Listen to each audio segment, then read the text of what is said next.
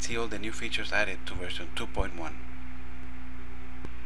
All the features I added to version 2.1 of Stealth Keyword Competition Analyzer are based on user feedback, so I know you are really going to enjoy them.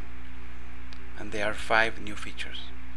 The first one is that you have the ability to choose between to load up the global monthly searches or the local monthly searches.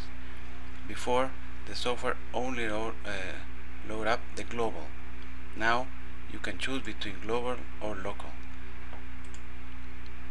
and that was a very popular user request, so there it is.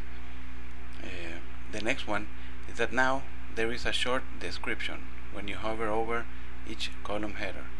This just reminds you what each column is all about. The next really exciting feature I added is now you have the ability to choose a country-specific Google to make your competition analysis. So as you see, when you choose South Africa, it appears here, and it will query google.co.ca and retrieve from there the competition information. And that is another very popular user request. The next feature is that I added a counter down here. So now you know it's analyzing keyword 1 out of 50. And so you can check on the progress of the software. And the last feature I added, it's the ability to sort the results inside of Stealth Keyword Competition Analyzer. So now you don't have to go and export the file to Excel or to OpenOffice to sort it. You can sort it in here. So let's open a project that's already done. And now let's say you want to sort it by keyword rating. So you just sort it here, and you see all the amazing here and the great. They are all now sorted in groups. Or you can sort it by competition level. You see, all the very lows are up here, then the lows, and this will make the analyzing process easier for you.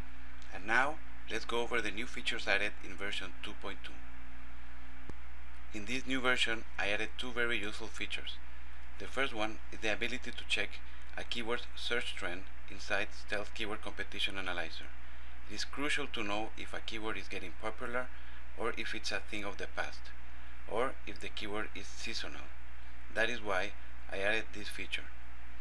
So to do that, we're gonna open a project, and you just select whatever number of keywords you want to check the trend for. In this case, we're gonna select 4, and then just hit trends. Okay, this will open a new window, and you just hit start check.